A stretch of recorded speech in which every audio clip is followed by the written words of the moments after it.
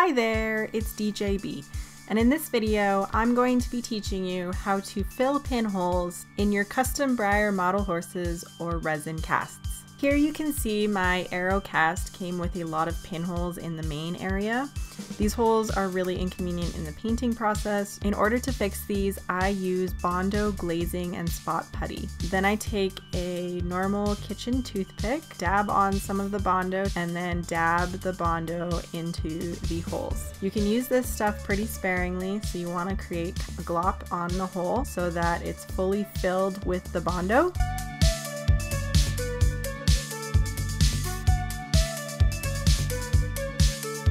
Then you let it cure for at least 30 minutes.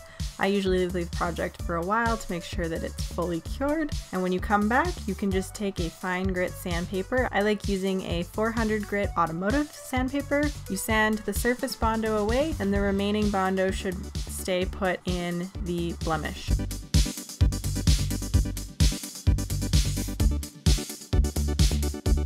Another great tip when working with any type of resin that has a lot of blemishes, using a filler primer is really helpful. It fills all of the extra holes. I use the Duplicolor Primer with filler, and this stuff works really well for filling in some of the gaps, some of the holes. Creates a nice finish for your model to be customized. Thank you so much for watching, and happy prepping. Please subscribe for weekly Wednesday uploads. Follow me on Instagram and Facebook at DeeJayBe Studios. Check out my website and sign up to my newsletter to be the first to know about commissions, tutorials, and sales pieces. All of the tools used in this video are in the description below. If you have any questions, feel free to message me.